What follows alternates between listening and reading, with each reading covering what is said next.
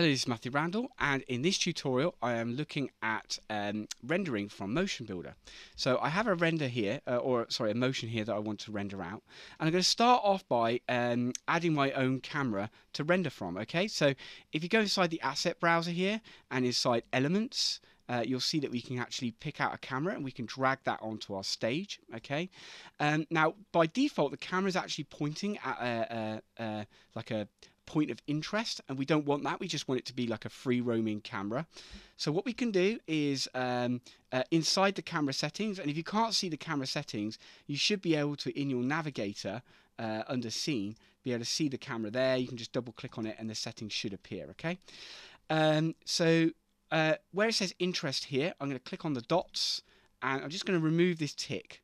Okay, and then just click off this window here. Okay, and you'll see that it's removed that point of interest, and now that this should just act like a free roaming camera that I can use in a normal way. Now what I want to do is I'm just going to switch display so I look through that camera. So I'm going to go view, perspective, camera. So now I'm looking through that camera and I can just set this up and move it around my scene just like my normal producer camera.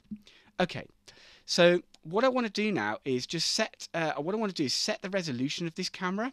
So I'm going to go into resolution and just go fixed resolution, and then what I'm going to do is get the width and just set that to 1920, so a standard HD resolution, 1080. Okay, great. So, and then what I want to do is just make sure that I frame up this motion the way that I want to, so I can see the whole motion. Let's have a look.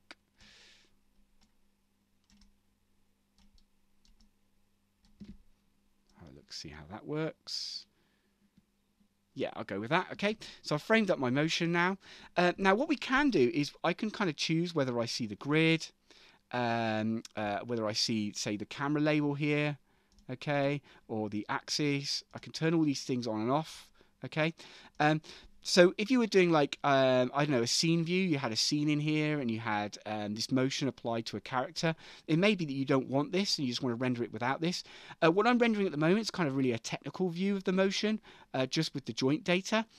So I want to keep all this information there, but if you don't want it, all those elements, you can remove those as well.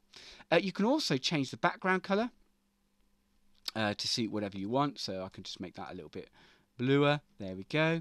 And I think that's kind of my camera set up in terms of what I want. Oh, one thing I do want to do is let's have a time code. So here where my mouse is, you can see, or you can switch on a time code.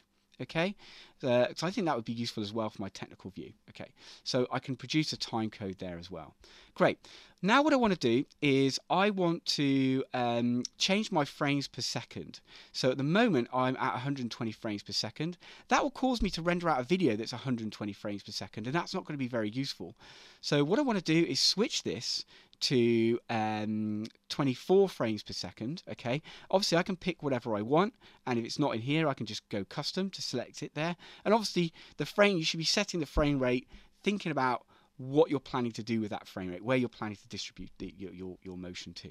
Also notice when I change the frame rate, so if I go back to 120, notice how the time code changes to align with that frame rate. Okay, excellent. Okay, so that affects the time code as well. As you can imagine, they're kind of all related. So the time code actually represents the frame that's being displayed. Okay, great. Now I'm ready to do my render. So I want to go File, Render. Okay, I'm going to render out as AVI. You can render out as MOV, but you need to download like the QuickTime kit in order to do that. If you want to do that, so I'm just going to render out as AVI. You need to set your start and end time. So my start time is 0, my end time is 426, and that matches the end of the frame here. So just check that that is the case. Usually by default it might be 0. Also set the step time to 1. Again, there might be like a default of 5 or 4 or something like that in there. What the step time does is it skips frames when it renders. So if I have that as a step time to 2, it'll only render every other frame. You'll end up with a video of the same frames per second, but it'll only actually render the motion, update the motion every 2 frames inside the video. So obviously we don't want that. We want it to be we want to do it every frame. Okay.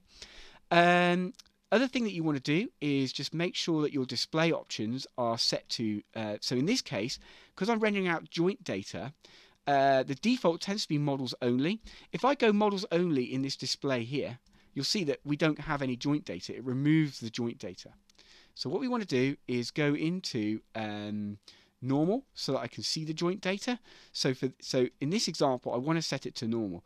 But it might be that you've applied the motion to a character and you don't want to see the joints, in which case, yes, you can just use models only. So in this case, I'm going to use normal.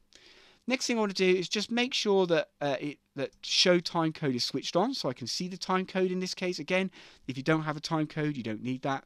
The other thing I like to do is go enable anti-aliasing, because without it, the render kind of doesn't look particularly good. So this will make your render look much better if you enable anti-aliasing. And then what I often tend to do is turn off the off-screen render, just so that I can see it rendering and the progress that it's making. So I'm going to turn that off, and I'm now ready to render. So I'm going to go render. I've already got a file called, sorry, I'm just going to go no. I've already got, you can set the file that I'm rendering to here. I've already got a file named output AVI, but that's fine. I'm just going to go, I'll just render over the top of that. But you can click on here and set where you want to render to there. Okay, so I'm just going to go render. Yes, I want to overwrite it. Yeah, I'll have it uncompressed. That's fine. I just worry about these compression settings and how other video editors might respond to those. So I just tend to just go uncompressed.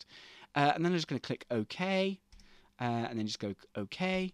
And then you'll see that it's just going to go through the render. So we'll just let that go through.